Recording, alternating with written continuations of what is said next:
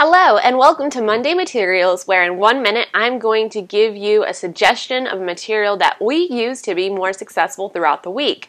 Chalkboard paint. It's not just for kids.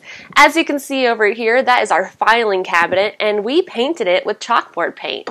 So that way we can easily label it, and we can even add notes to the side, and then when we don't need those notes, we can simply erase.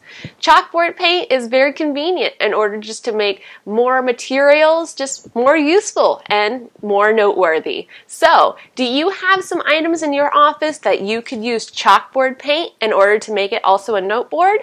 Look around, and something like a filing cabinet is perfect.